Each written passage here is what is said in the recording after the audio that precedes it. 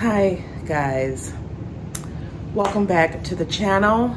First, I want to say thank you to everyone that has reached out to me, left a comment, sending me their condolences because my brother did pass away, and that was really hard on me. Never lost a sibling or a parent, or I've lost a grandparent, but a sibling is close. I mean, that's as close as you're gonna get, and a parent is closer, but so it was pretty hard. It's been hard navigating all my emotions at the moment, because before my brother passed away, I was already feeling down. When I got that phone call, it was like it was heavy on my heart. So I've been trying to navigate a lot of these emotions and feelings and thoughts that I'm having in my head. Yeah. But I want to pick up where I was recording before my brother passed. I've been journaling, so I've been writing things down to help me during whatever I'm dealing with, personally dealing with at the moment. So I want to pick up there, and sometimes I think it's best like if I write things down. So journaling really helps me to get my feelings out and my emotions out. And so that's where we're going to start. We're just going to start with before I found out my brother passed, and then work our way up from there, okay? So I want to say thank you to everyone that has sent their condolences, their wishes and prayers. I truly appreciate it. Thank you so, so much. It means a lot to me and my family, and I'm slowly trying to build my spirits back up, but let's get into the video. Thanks, guys.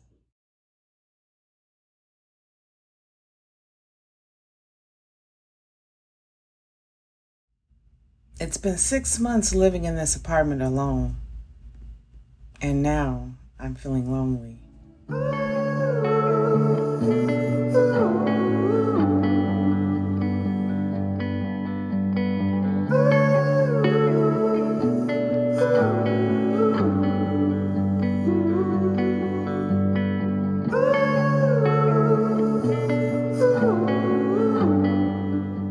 Being alone during my 2-year van life journey was a lot different than being alone in this apartment. I didn't really expect to feel like this, because when I traveled North America in my minivan camper for 2 years, I was not lonely.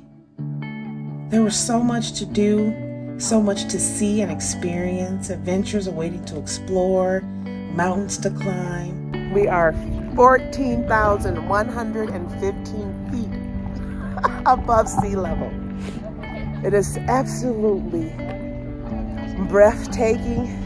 Oceans to ease my spirit, and cities filled with strangers willing to share a laugh or two with me.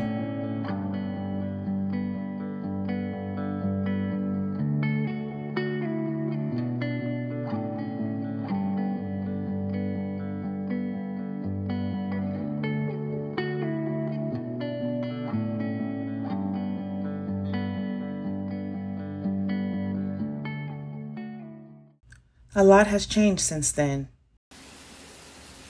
I have a full-time job now. I'm legally divorced. I live in an apartment. My mom retired and relocated to Atlanta. And now my brother passed. And I know this is called life. We all go through changes and difficult times. I know. But I've always been the type of person that likes to learn and grow from my experiences in life. I like to believe that's what growth means. Learning not to do the same things. And me feeling alone behind these four walls. It took me back 13 years ago when my son relocated back to his birth state and I became an empty nester. And when he left, there was a big void in my life for sure. You know, I only had one child. So after he left, it was just me. And I really didn't know what to do with myself. I did not know how to be by myself. And I'm an introvert. How strange is that? Well, I guess introverts don't always necessarily mean you want to be by yourself all the time. You still need people around you. That's the type of introvert I am. But when I get my moments where I need to break away, to recharge, that's where my introvert trait comes into play. Because I do need those moments. You know, but back then, when I found myself alone and lonely, I had the perfect remedy for that. That was to find a replacement. I needed a replacement. And that's how I end up meeting my now ex-husband. He had 3 kids, y'all. Bingo! Him and 3 kids. I figured I'd never be alone again. Obviously, that didn't go as planned. Because here I am today, living alone. Just me and these 4 walls and my dog Bella. And here I am again, like I was 13 years ago, feeling the need to find a replacement. Someone to fill in that void in my life, someone who would be around, someone who would need and want me, someone I can cook with, laugh with, watch a movie with.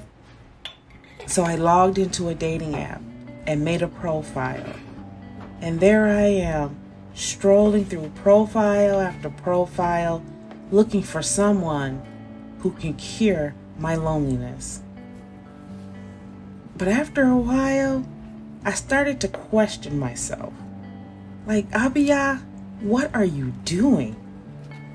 So I had to push pause on going through those profiles because I realized I was doing the same thing I did 13 years ago, although I didn't meet my ex-husband on a dating profile.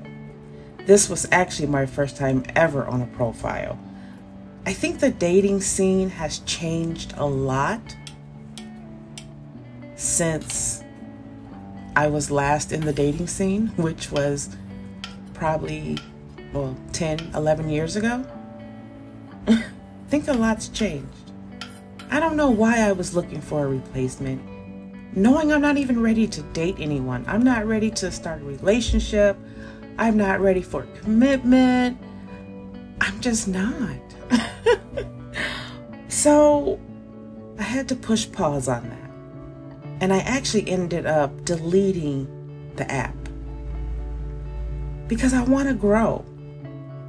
And in order for me to grow, I know I can't do the same thing. But today I got my brand new thank you cards and business cards, and I also just announced my new logo on my Instagram and TikTok, which is very, very exciting. So I wanted to show you guys all of the new things and also just reminisce on what my stuff used to look like 2 months ago. So this time, I am going to embrace being alone. I am going to embrace living alone and find ways to turn my loneliness into solitude time, but also by trying to change up my daily routine that I'm falling into. Do something exciting, because that's what van life taught me. Van life taught me you can go out in the world, don't matter which city you are in, don't matter which woods you are in, and you know how to have a great time and enjoy yourself. So I'm reading this book called The Art of Being Alone, and it's really helping me to change my perspective on what solo living really can look like.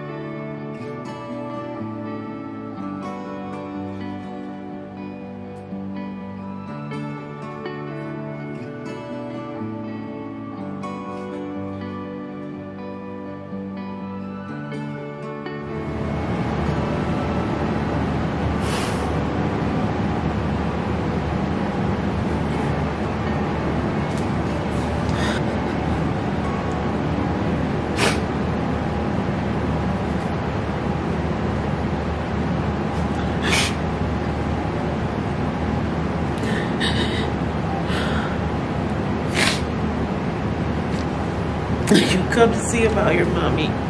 Such a sweet doggy.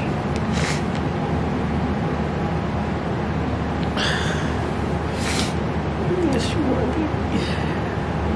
Such a sweet dog.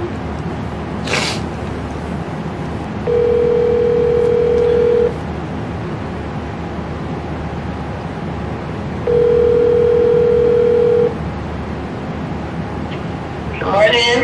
Morning. How are you? Got some bad news. What? My brother died. What brother? Sylvester. What happened? They don't know. Guys, I promise I'm not going to take too much more of your time, but I do want to read you something from the book because it's really helping me deal with living alone. And maybe this is falling on someone's ears that needs to hear it. So here we go. This is a passage from the book. It's a complete myth that being alone means being lonely. Being alone doesn't mean you are lonely. Being alone means you are with yourself. It's ironic how we create our entire lives waiting for an imaginary person while ignoring our own souls, just to realize that the only person missing from your side was you. It's fun to be alone, and it's even more amazing when you use your alone time to build your dream life, achieve your goals, and fall in love with yourself. That is powerful, y'all. To me, it was. It just stuck out to me like that's what I want to do. I want to turn this around and build my dream life, achieve my goals, and fall in love with myself. That sounds like a plan to me. This book is helping me to see my life and my future as an empty canvas, and I'm an artist. And whatever picture I decide to paint, that's my choice. So my goal is to turn this into a positive experience. I'm going to embrace my loneliness and my aloneness, and I'm going to break out of this funk that I've been in. I'm going to start switching up my routine because I want to begin painting my canvas.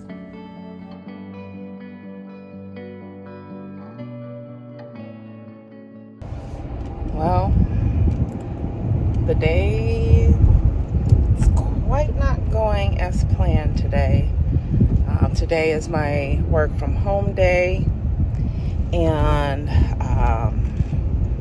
I've been doing some journaling lately, you know, about my life, my future, my past, and all that jazz. And I was going to talk a little bit about that, but as you can tell by this video, I got some upsetting news about my brother passing away.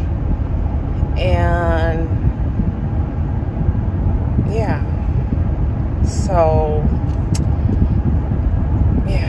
and I'm trying to really not think about it as much because I do have to work today.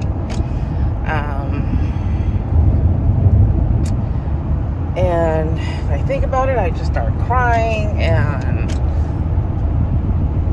I don't know. Everyone deals with grief differently. I try to be strong. I've always been that way.